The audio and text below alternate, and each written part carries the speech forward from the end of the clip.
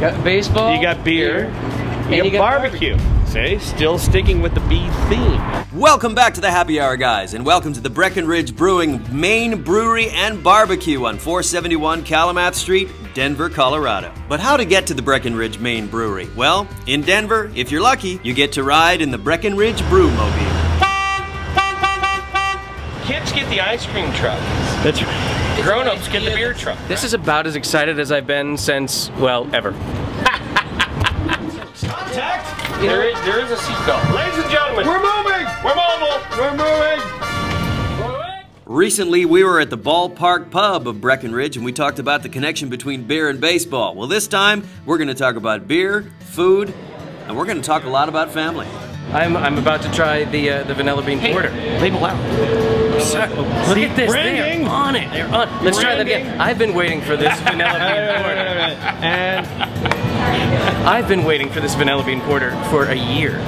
Seriously, because Jimmy was out here a year ago and I wasn't with him, and I've sort of held a grudge until now. Cheers. thank you, sir.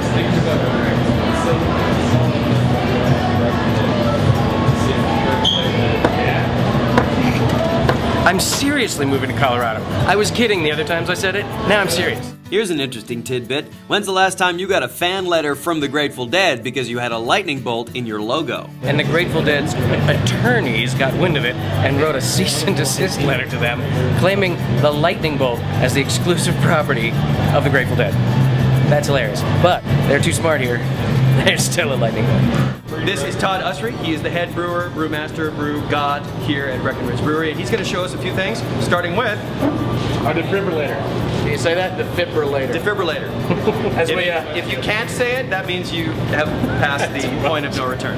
We've been through the process over and over and over again. Our audience usually knows how beer is made, or at least, you know, pretends they know. When we ask brewers, we say, what's the coolest part? What do you think is the coolest thing? What really jazzes you? And you said the whole place. I love the whole place, as well as the people. The people here jazz me every day. We it's a big family atmosphere, like we talked about. Yep. And it's almost like a golf foursome. You know, everybody gives everybody crap, gives everybody a hard time, but they've all got your back. You know, and they'll go look for your ball in the weeds and stuff if you need it. But it's just a fun group of people, and that's what gets me in the car and brings me down here as much as the beer. it's time to roll out the barrel. You steal all of my jokes. Sorry. I hate you. It's barrel time. That's right, just like our other favorite breweries, Breckenridge is experimenting with barrel aging. But is it too much? I mean, come on. Are we getting a little too fancy with beer? Man, think about rock and roll. When was the last time you said, boy, there's too many songs? Just be who we are and let's brew some beer. And you know what? Just as long as we stay true to ourselves and true to the craft, we will grow. So be on the lookout for Avalanche Ale, the Vanilla Bean Porter, the Agave Wheat, and the 471 Small Batch Series. All of them amazing brews, but at Breckenridge, it's about so much more than just the beer. Folks, I can't tell you what a great time we've had here at the Breckenridge Brewery, here at the main brewery, where they have barbecue out in the front bar, and it is amazing food, and also the Ballpark Brewery, which is incredible, right across the street from Coors Field. These people are a family.